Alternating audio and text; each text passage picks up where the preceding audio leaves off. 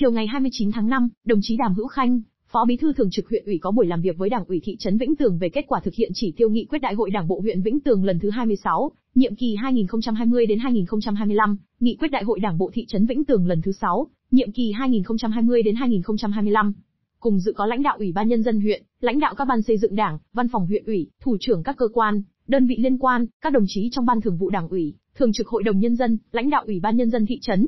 Thực hiện nghị quyết Đại hội Đảng bộ thị trấn Vĩnh Tường lần thứ 6, cấp ủy, chính quyền từ thị trấn đến các tổ dân phố đã chủ động, quyết liệt trong công tác lãnh đạo, chỉ đạo và điều hành. Trong công tác xây dựng Đảng, Ban chấp hành, Ban Thường vụ Đảng ủy đã tập trung lãnh đạo, chỉ đạo điều hành thực hiện có hiệu quả trên các mặt công tác. Đến nay, nhiều chỉ tiêu đã đạt hoặc vượt mục tiêu đại hội đề ra. Kinh tế tiếp tục phát triển và chuyển dịch theo hướng tích cực, thu nhập bình quân đầu người đạt 75,1 triệu đồng năm 2023. Lĩnh vực văn hóa, xã hội có những chuyển biến tích cực với 100% các tổ dân phố đạt danh hiệu văn hóa, quốc phòng an ninh trật tự, an toàn xã hội được đảm bảo giữ vững. Kết luận hội nghị, đồng chí Phó Bí thư Thường trực huyện ủy Đàm Hữu Khanh đánh giá cao sự nỗ lực, cố gắng trong công tác lãnh đạo, chỉ đạo của Đảng ủy thị trấn Vĩnh Tường trong việc thực hiện các chỉ tiêu, nhiệm vụ nghị quyết đại hội đề ra. Đồng chí Phó Bí thư Thường trực huyện ủy đề nghị Đảng bộ thị trấn tiếp tục tập trung lãnh đạo, chỉ đạo thực hiện tốt các nhiệm vụ tuyên truyền, sâu rộng trong cán bộ đảng viên và nhân dân nghị quyết đại hội Đảng các cấp nhiệm kỳ 2020-2025, nghị quyết đại hội Đảng bộ thị trấn lần thứ 6, gắn với thực hiện chương trình hành động và nhiệm vụ cụ thể đề ra đảm bảo thiết thực, hiệu quả. Lãnh đạo, chỉ đạo thực hiện hoàn thành 100% chỉ tiêu pháp lệnh, đặc biệt là chỉ tiêu tuyển quân, thu ngân sách, giải ngân vốn đầu tư công, quản lý đất đai, quản lý đô thị, trật tự xây dựng, bảo vệ môi trường.